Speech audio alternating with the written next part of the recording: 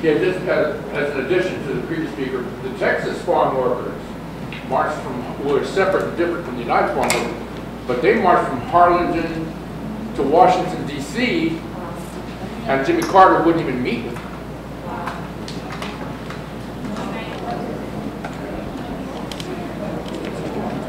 They walked both with one. Maria, you want to speak to your notes about the 60s and 70s? Yes, what I put there is if it was too much to put, so I just put another. Between 1968 and 1981, there were 32 organizations that were founded here in San Antonio by men and women, like Mulder, like Hobbs, and others. To me, that's very important because all those organizations are now 50 years old, the ones that have, we will be celebrating several in 2018, and those organizations, most of them are still doing good work, some of them national. What's important about that for me is that after 1981, there were a lot of other organizations that got created, and they continue to be active, like Esperanza, like Fuerza Unida, a lot of groups.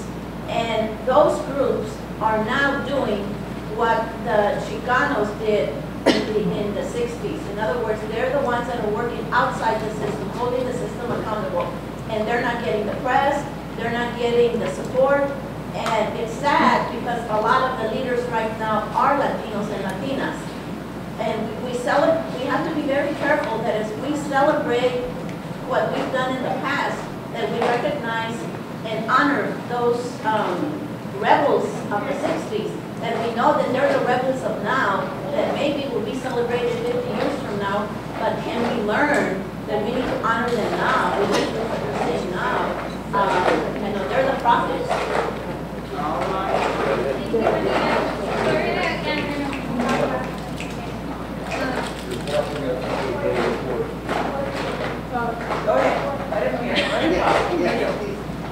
During this period of time from World War II, World War II forward,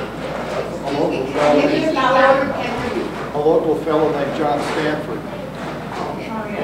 organized in this community and the areas around it, which ultimately led to a Supreme Court decision that dramatically expanded free speech and the right to access to the ballot for a particular political ideology. What year? What year? What year? Supreme Court decision? Yeah. I don't remember exactly. Okay, so in 1965, that kind of like, it was urban renewal. 1965, Hemisphere started construction. So we know before that, of course, they had to demolish, kick out all these people, demolish the houses, and then construct the Hemisphere. And then 1968, the Hemisphere was created to have the World's Fair. Hemisphere. And it was the World's Fair.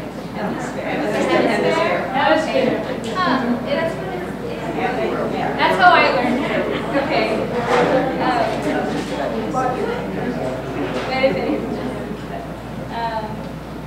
And then somebody put working class communities.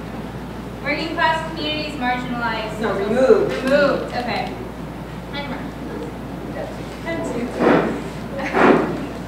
Okay. Then 1970, 1971, UTSA. Put far from inner city residents. So they had an opportunity to be downtown, and they went 30 miles north to Bernie. In 1974, Cops Metro, or Cops, was founded. So 1976, San Antonio City Council created member districts. Single member districts. 1976? So before that, it was good government league, making decisions, having their token Black and Latino, and everybody else came from the north side, and so Maldiv basically was going to sue the city, and I guess the city agreed to some single member district. I don't know if you're an attorney, you want to talk about it? No, I put both of those things down, but mainly it was actually childhood experiences more than anything else, because I remember the UTSA in particular.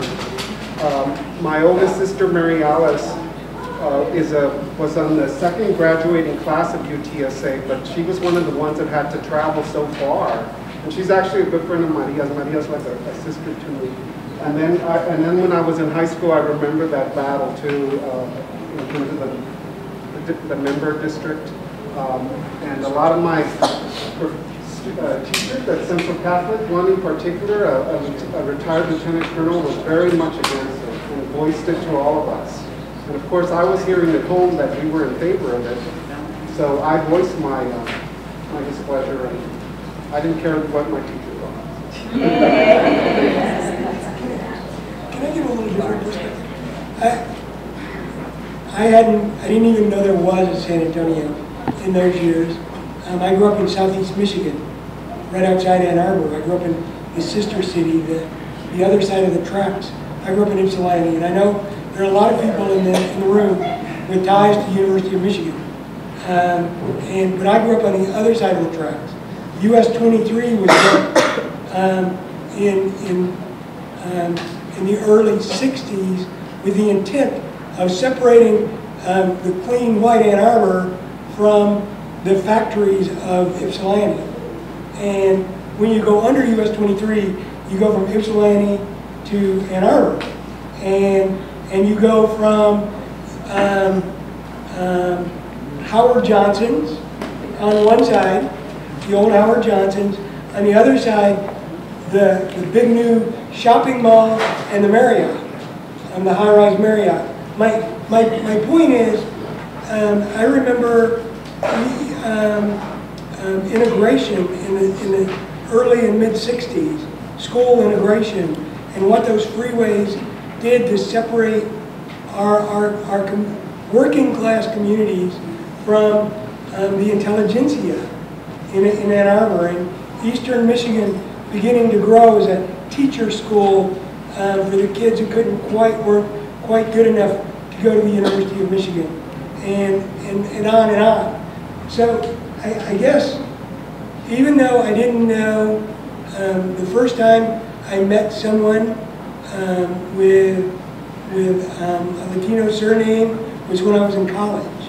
But the African American communities is where I grew up. I went to high school that was about 65% African American. So, and I remember 1968 and the Detroit riots very well, and the cleansing of the urban blight, because Ypsilanti was an old town, factory town, and the same things were going on. My point is, the same things were going on in my world. That's what I grew up with. That's what I saw. And so it wasn't just here. It was an international thing. So I think we have to keep a world perspective in mind when we talk about what was going on in San Antonio. Do you remember the slang name for Ypsilanti? Ypsilanti? That was white against white, because the force from what was it? Ypsi Township. Yeah, from I actually grew up in Kentucky, Ypsi Township. and yeah, they had come up, and that's how they separated Ypsilanti. Ypsilanti and Mississippi, Tennessee is what a lot of people call it, because it was a mixture of poor working class, working in the factories. You couldn't call After it the poor. Depression or something, they migrated. Okay, we're gonna move on. Yeah. Thank you for that. Thank you for the larger perspective. So again, still 70s, West Side urban removal. Then we put 1979, the Avenida Guadalupe to engage in economic development in the West Side. So that's when they were trying to. That's what I think Maria put that right. I put the West, that was in the 70s is when my neighborhood was erased, the Guadalupe South, and it's what we're calling the historic West Side. So thousands of, everybody left the neighborhood, got pushed out over to Homes out area, and some of us were able to stay, but the whole history and culture and traditions from that community, like in Hannahsburg, like so many other communities, gets destroyed in the late 60s, early 70s there. So then we're entering the 80s, 1980, put 1980 West Side buildings demolished. And for the rest. I don't know who wrote that. Urban removal Okay. of the 80s, based on mistakes. Well, they called it renewal, but it's removal. That's what they did. They put remove, I put renewal. Yeah. Then we're starting the 80s with Ronald Reagan, conservative policies, neoliberalism. In 1981, Maria Berriozabal was elected to city council. Because it's very important that I was on council when the Reagan policies were in their heyday. Right, and without single member districts, you would have never gotten given OSS. But it was also early years, so actually you got to speak your mind at that time, it seems like. Well, And speak for the community, which I think we feel some of our most. yeah, well, that was the beginning of hate government, no government, all the government HUD and all the money we had been receiving before, those are the years where we began to feel government policies at the local level, so they were very difficult years. So that's, again, going back to Lauren's concern, all of these have national and international policies that have local effect, right? 1983, the founding of Palo Alto College, a community-driven effort to locate the first institution of higher education on the south side of San Antonio. Go ahead. If I hadn't not written that, that would have been a blank spot, and that would have been the south side where there was nothing in terms of higher education on the south side. The community stood up and said we must have something, an institution of higher education. That was a very good move. The trend now has been to, and this is kind of one of the concerns that we have, that it becomes a facade of higher ed, and it's being watered down into job training programs, which the community did not want there. The students, I wrote over here, wanted to at some point keep the majors and disciplines on their transcripts. The faculty supported the students. They stood up and fought against it, because it's an independently accredited college. The centralization movement of the community college took control of basically what happened at the local colleges, and they said no to the students, no to the faculty, and so they don't have, for some of the disciplines, the major on the transcripts. So it's like we're moving backwards in terms of trying to help the community and listening to them. You don't know what's best for you. They'll tell you what's best for you. Project, units 1 and 2 were built in the early 80s, maybe late 80s, even after the community fought it real hard. And then we kept on fighting it for 10 years. The cops was very active because they kept wanting more money and more money and more money, all during the time that it was being built.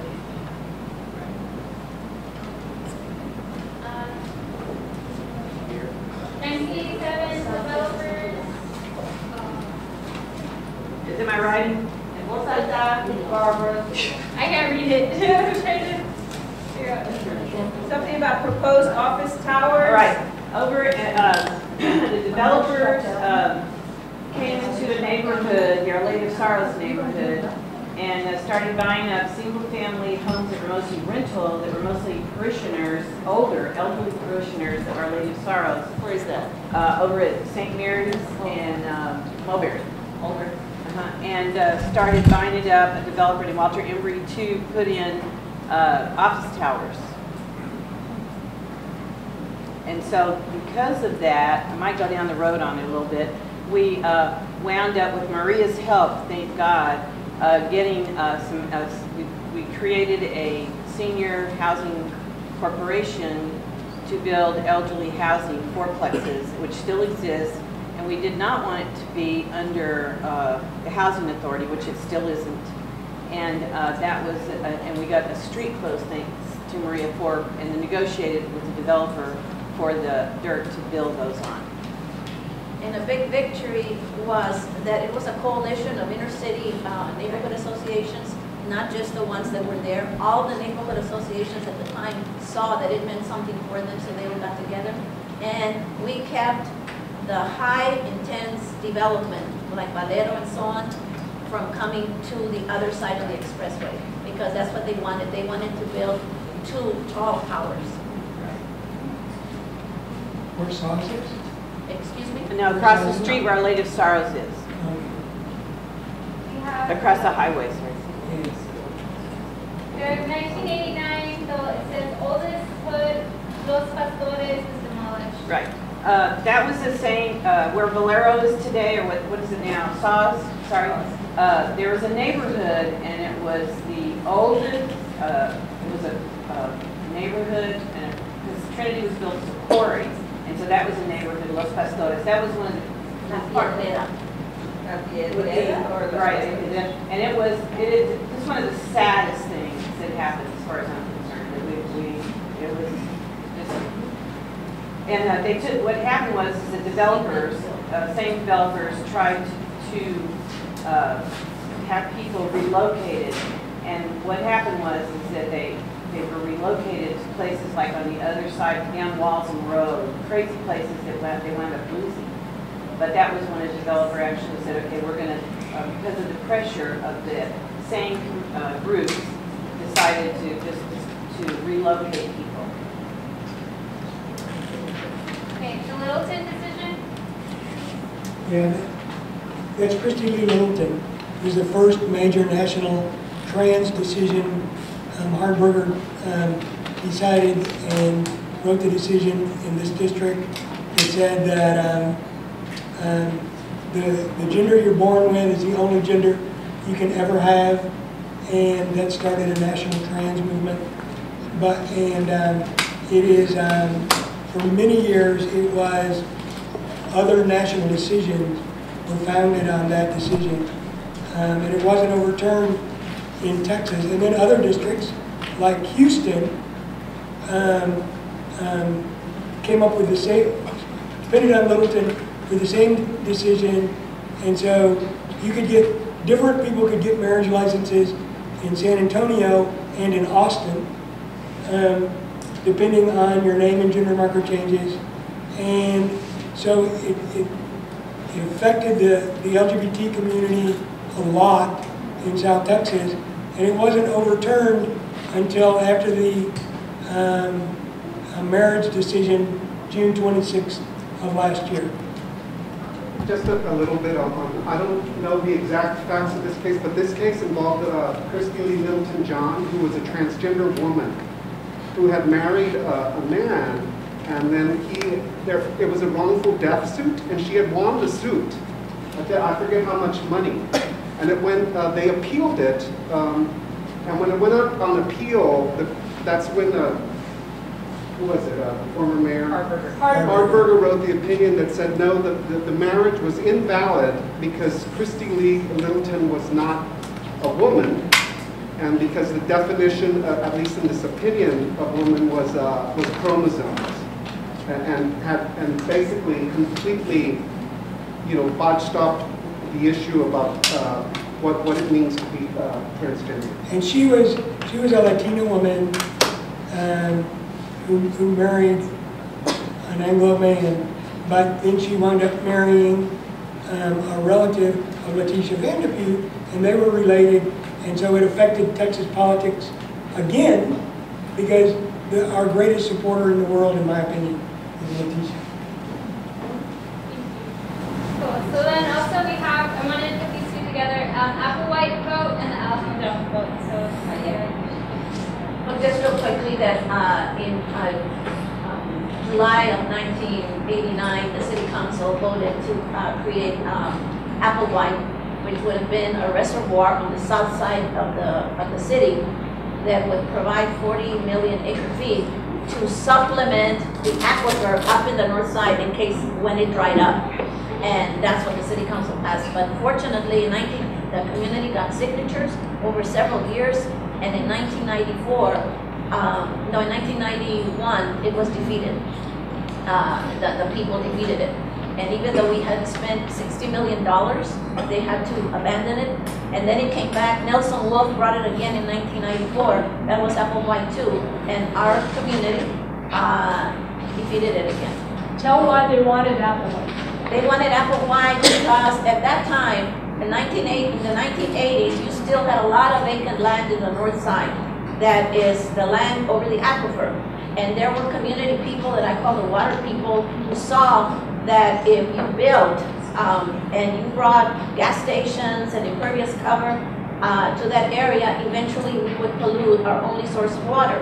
So the developers were real smart, and they said, why don't we build this reservoir? It's really not going to take care of the problem, but it will look like we're solving the problem. And also, there was a Clean Water Act amendment that Henry B. Gonzalez had passed that said, if you build over there, you're not going to get certain federal assistance because it's the sole source of water. You just have one source. But if you build this puddle down there, then you have another one, so you would nullify the amendment. And that's why they wanted it. It was a sneaky way to build more. And even though Applewhite wasn't built, the powers that be in the city are so powerful that if you get certain lobbyists like Bill Kaufman or Brown involved, they pass all the zoning cases. For 10 years on the city council between 81 and 91, I voted against every single zoning case. But every week they passed and passed and passed because there were never 6 votes who would go against the developers. And still today, there are not 6 votes that would go against them. Isn't that what the pipeline's for now? And the Vista Ridge pipeline is the same thing. Now, we're getting the water from over there because we know that eventually we might not have this one. And people want to go get somebody else's water. And also because the people that run the city want to keep on having their golf courses and their grassy lawns and pretending that we're not an arid community. So they don't want us, they don't want to have to live by the limitations of drought. You know, so if we have all this water coming, then they can go on living like they have up to now.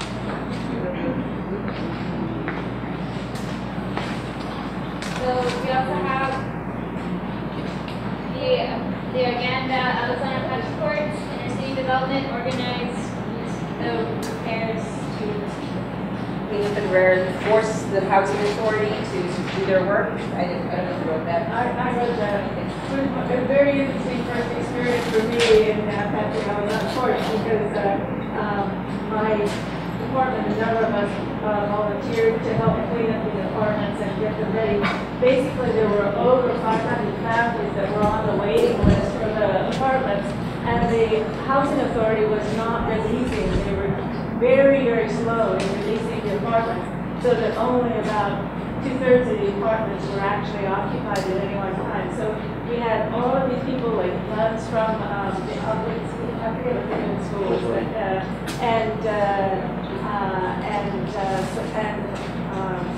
a lot of young people volunteered that day, and we worked really hard. But they made a point of having each of the crew leaders be people who had lived in the Apache Alazan courts and had subsequently been able to move to their own homes in the neighborhood. So they were really inspiring to work with them and hear about how Apache Alazan courts had actually been a step up for them. we also have 1991 Gulf War. 1994 Sanida comes to being after they're pushed out of their jobs when Levi Strauss moves to Costa Rica. It's also the same time frame where Clinton comes to San Antonio to sign NAFTA, the North American Free Trade Agreement. The Cops Metro presses laws to charge full impact fees to developers. Do you want to say a little bit more? Basically, for the entire time that the city has been developing infrastructure for having water mains and sewers and so forth to new neighborhoods,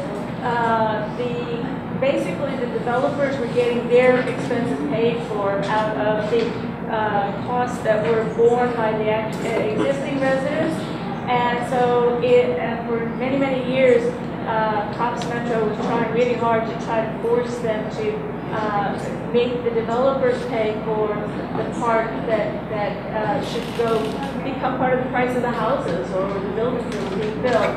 And so they finally pressed SOS to charge the impact fees, and the very next year, the state legislature, at the request of the developers, put a cap on it, such that now it's only when the state legislature raises the cap that any of that is lifted from. So all of the existing residents have been subsidizing the infrastructure to build all of the new homes, everything outside of the inner loop for all of these years, and basically they're forced to.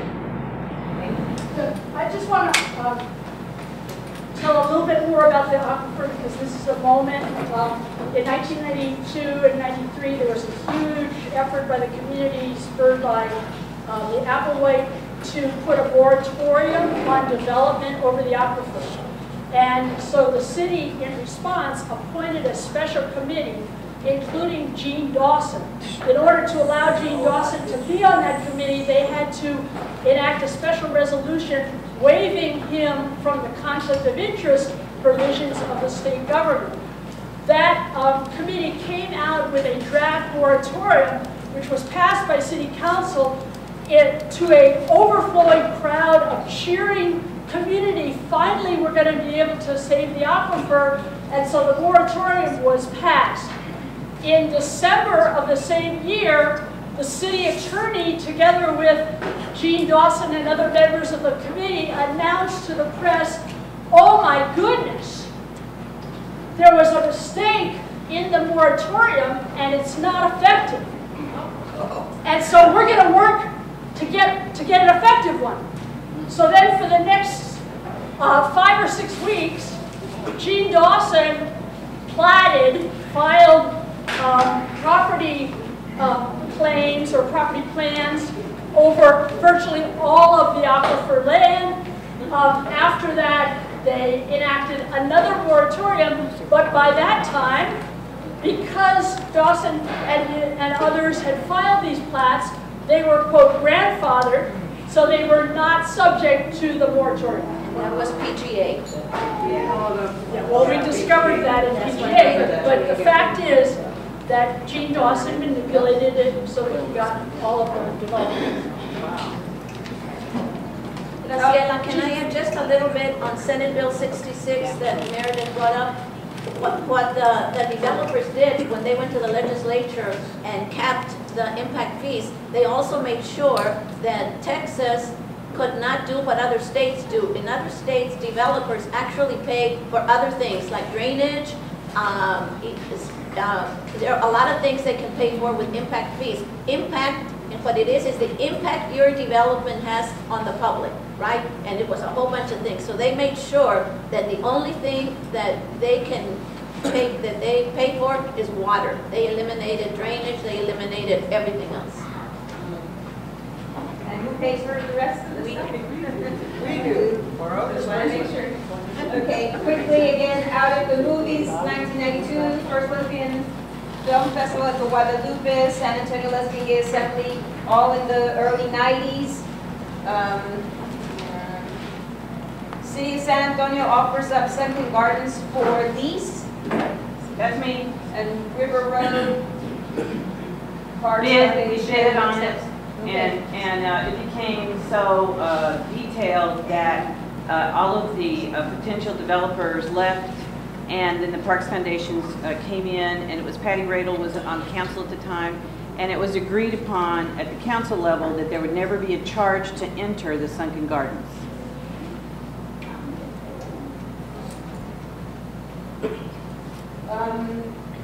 Coalition forces, no change for Woody Garage. Right, the Woody Garage is well, it's not the Woody Garage, that's a hard part, because there's so many signs that say Woody parking, but the garage on Avenue B between Toledo and Kitty Park, or Mulberry, is basically a city garage that is never supposed to charge. And it was the first of the garages, now there's a lot of them being proposed in Brackenridge Park. And the idea at the time is the same idea that it is now, that people would park there and take their things into the park. But there was never any talk of people movers or anything like that. But that was the first garage that was built. Now there's subsequent proposals, but that was it. 1997, Esperanza gets defunded, again targeting our LGBT work, but we know that it's because more hosting gatherings like this and challenging the developers. Somebody wrote Battle in Seattle opens up dialogue about neoliberalism, neoliberal capitalism. 1997, United Students Against Sweatshops is founded. The Zapatista Rise Up Action 1994. La Gloria falls in 2002. PGA struggle starts around 2001 and goes on for 5 or 6 years. 2001, Esperanza wins the lawsuit against the city in federal court. And 2005, Eastside residents save K Street Bridge, and then there's like an arrow that goes all the way to this here. Someone, did anyone who wrote this? Is that the one above the line there? No, about the Eastside residents save K Street? Okay. Press really back. Then Texas legislature charges state law to. That one is it's the New London decision where the Supreme Court on a 5-4 vote said that a city could take a neighborhood and hand it over to developers. Yeah. And then the state legislature in Texas said, no, you can't do that in Texas. And I'm wondering, I'm not a lawyer, and I'm wondering why we haven't ever used that law to protect exactly that kind of taking.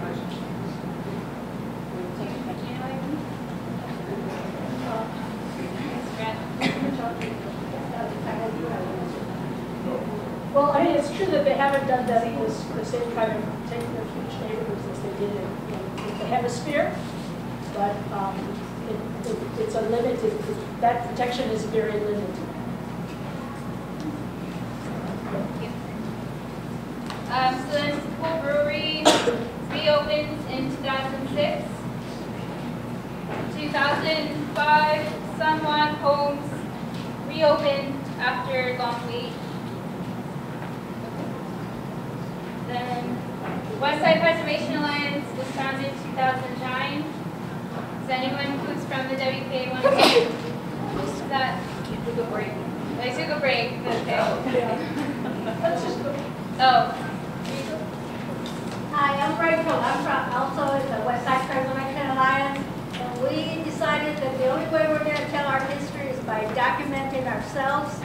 And what we've done is we've talked to different residents. We've talked about, kind of did our own survey of what buildings we thought had to qualify for historic designation, and just talked to people. And we've been doing that for several years now. And we've been able to landmark several buildings. So we're always looking for new members to come help us and tell us stories about their particular neighborhoods in the West Side and staying active with that. Rachel, can you talk about the Vasilla Park? We were involved with that Vasilla Parks building, which is that sewing factory on Zarzamora and West Martin. And that was bought by a developer that wanted to make a Family Dollar store there. They wanted to demolish it. That building was built in 1929. It was a sewing factory, and it was very prominent in as being a manufacturer of women's ready-to-wear clothes. There have been several dress factories in San Antonio, and we believe that's the last one, but the building is still there.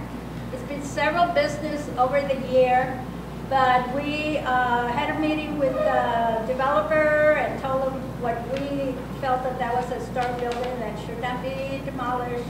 We're still talking about that. If they've withdrawn their demolition order, But it's just like, that's too much of our history of San Antonio. Hey, can I say something? I think it's a terrible looking building, and besides the manufacturing that was done, it was never used for anything else. The top part, it was a VFW, and after that, it's been empty. All windows are broken, the bottom looks terrible. There's really not much history to that building. It's just sitting there, looking very ugly, very ugly. And they could have built a new building there. We need some new buildings in the neighborhood, you know, because some of the old ones, there's nothing to them. There's no real history about it. I used to go to the dances there a lot when there was a VW, but you know, that's already gone. It has. We need to tear down that building. Thank you. Not all buildings we're trying to cite are pretty. You know, they look in terrible shape. The cost a lot to repair it. We're trying to find people interested. But there is a lot of history to that building. It's ugly looking, but unfortunately, appearances don't always, landmarks are not always beautiful.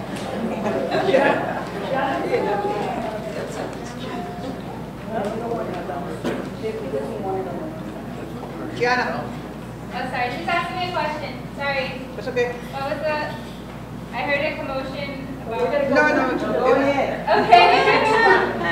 No, she's asking me about times of, if you could just, if you wanted to ask, maybe someone else. Oh, because I was late, but I was asking about, because I work a lot on the east side, and there was a big change, like when the East Side Terrace housing projects were torn down, and then a lot of people at that time got displaced to the northeast side, and also Sutton Homes, but I don't remember the exact date of that.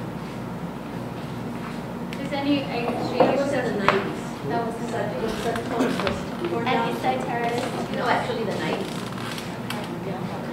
Because East Side Terrace was huge. You had a huge displacement of people from the east side to the northeast side. Cool. So now we're moving into the These two acronyms, CRAS. Oh, I agree. Yeah. And I have given information from Maria. I don't know the exact detail because, in my opinion, it was done very quietly. And some people that are usually awake and paying attention were totally unfamiliar with it. And it's a type of infill housing, and they can do it anywhere now. And they like to come in the lower income neighborhoods because people are less organized. They have to go to work every day. They can't go downtown and fight City Hall.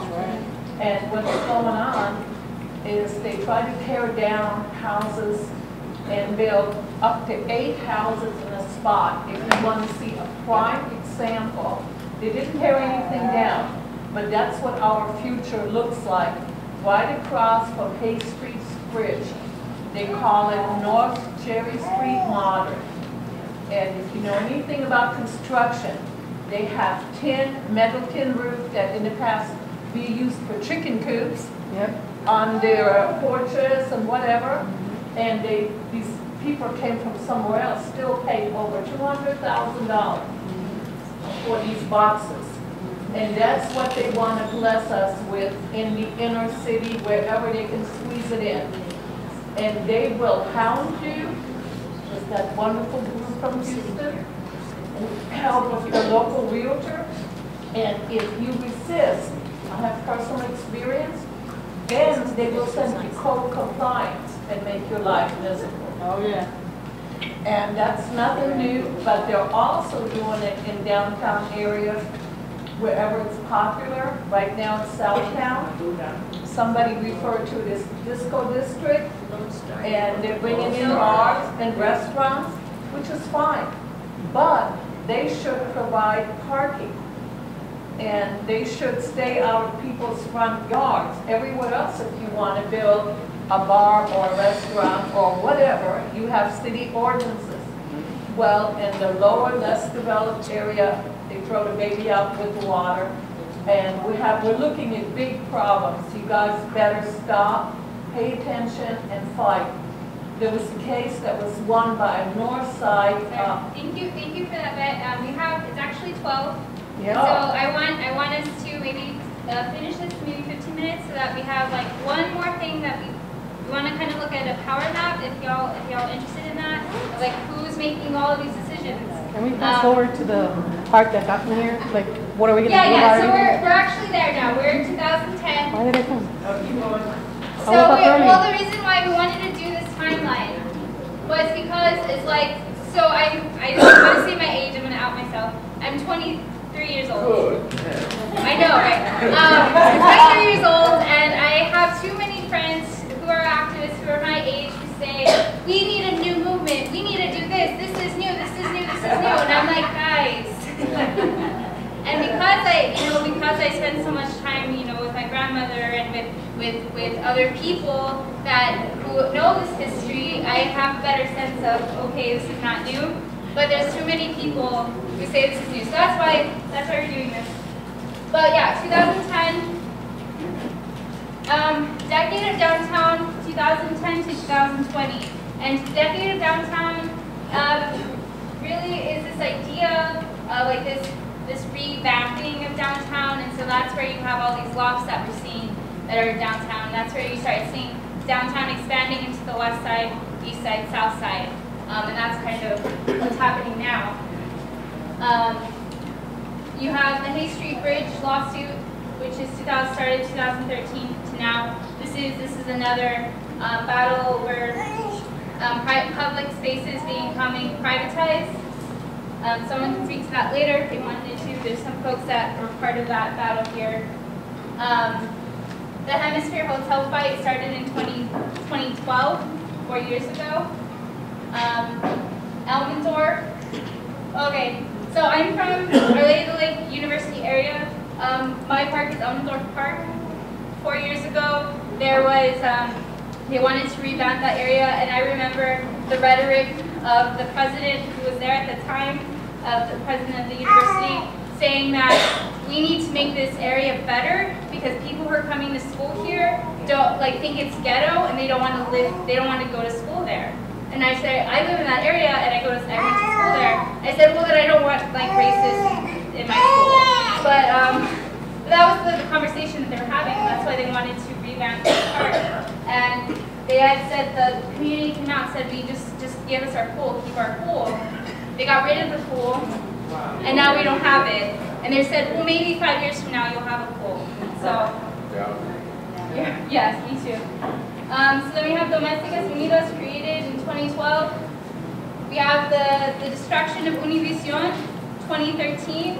This Esperanza and other community folks and other community organizations came together to save the Univision building because it's a historic site. But as you know, that was lost. And if you go downtown, it's right across from Hemisphere. Those are the Agave apartments now.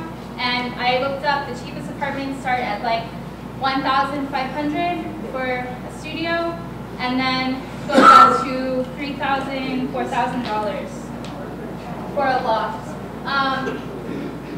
And they're supposed to be for people like me who are young millennials. I could not afford that. I would not live there. It's for the Austin millennials that can afford it, not for the San Antonio millennials. Yeah. That's right, they can't afford Austin anymore. Too many, college debt, yes. Catholic Worker House, okay, sorry, I'm bringing people back. We have Haven for Hope Campus, started 2012. You have Mission Trails was a big fight, 2014, 2015. We need to talk about Haven. Yes. One quick statement about that. One of the populations we haven't mentioned at all, we've talked about neighborhood, etc. What about the displacement of homeless? A great example is the Ceballos Lofts. When they built the Ceballos Lofts, which was a big project of the county, and they cleaned it up and they got rid of the homeless youth who'd been there. So do you think a couple months later, when they busted multiple trafficking trap houses 2 blocks from there, that it was an accident? Absolutely not. The only ones who really profited from the building of the Ceballos lofts are the developers and the traffickers, human trafficking, because there was they weren't displacing any communities, but in reality they were. How many beds do you think there are, emergency beds, in this city for the LGBT community under the age of 18? Zero. 41% of the homeless population, youth population in this city is LGBT. 10% of the general national population is a high-end estimate. My point is, when we're displacing homeless youth especially, we have to have forethought in where those people are going to go. Just like we're talking about communities and displacement of communities and people who own homes and things like that, in many cases they stand a better chance than those homeless individuals, especially the homeless youth. Off my soapbox, sorry. Thank you, okay.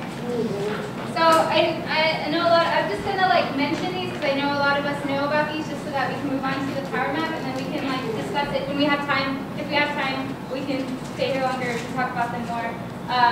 And also just wanted to throw it out here, we do want to continue these discussions and have more meetings, another meeting next month so that we can really delve into what's happening currently now that we have this historical view and so that we can actually strategize further. So we have the, okay, so I said Mission Trails, then I said this by Breckenridge, kind of the master plan started last year, being developed, community members were not invited, and then that's when you have this summer when Maria and other folks realized we weren't invited, asked for community meetings, and that's what happened recently. Oh, and then I put 2017 Texas Water Grids. This is more looking for what's happening now into the future. That we're kind of focusing. We talked about Vista Ridge Pipeline, how it's bringing water into San Antonio, but the water grid is going to be all over Texas, bringing water from Oklahoma and Louisiana all the way to major cities in Texas, and so that's going to really vamp up the cities and really have it in all like the major cities in Texas, where they're just going to be like very, you know, all of the lofts, all of it, yes, very congested. So that's what's happening. So yay, we got through this time.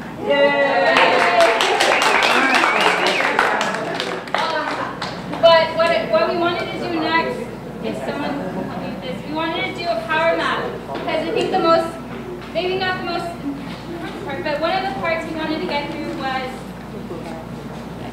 who's making these decisions, who has the power in the city of San Antonio.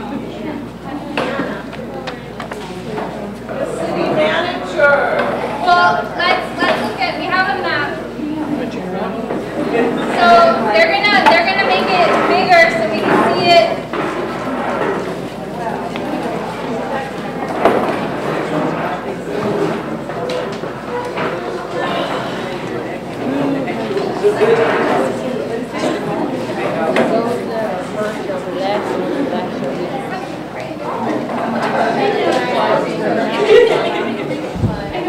Okay. Just my one side. So you can look at the top. Oh, it's not this. Yeah. So we wanted to see who actually has the power. Yeah.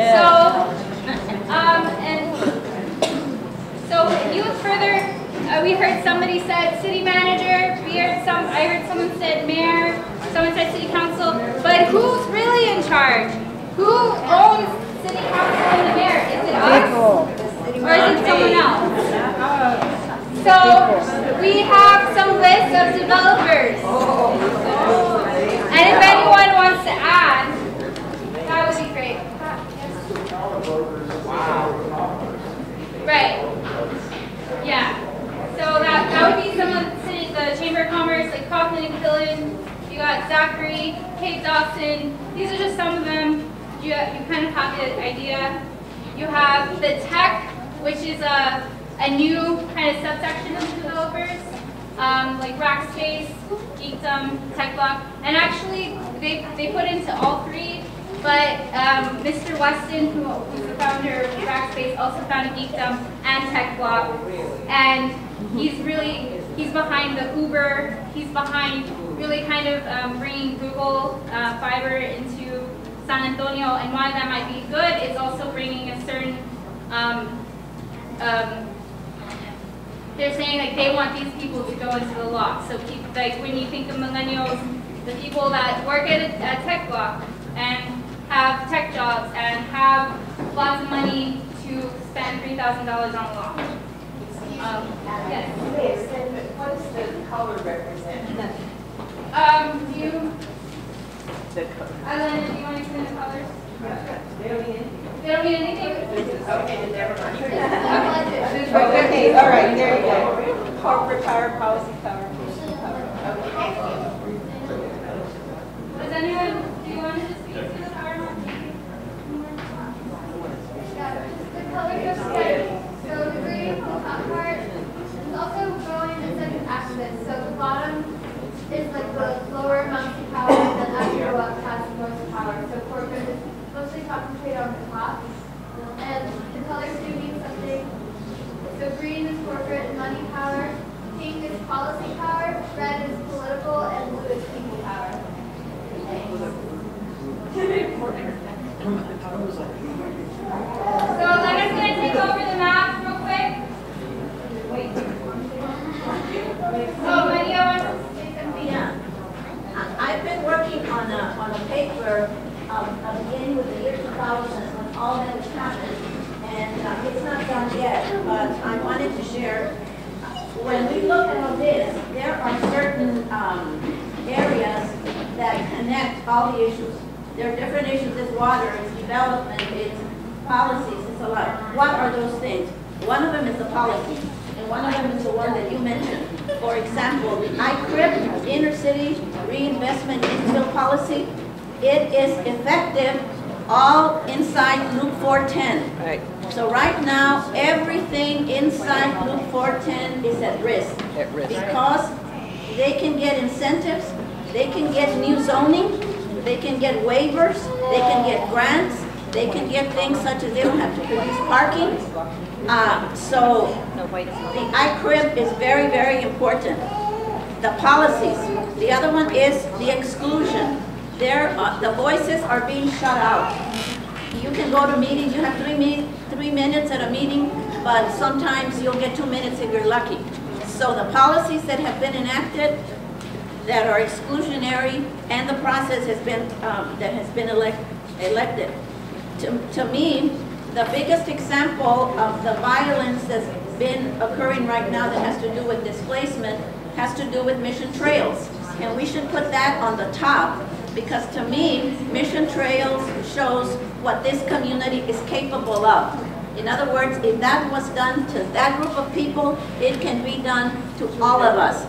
And one of the things that's happening with Mission Trails is they had to leave close to 1604, where there's no city services or county services. So right now there are people who moved away who are creating the new favelas of the future, new colonias, and that's very, very dangerous.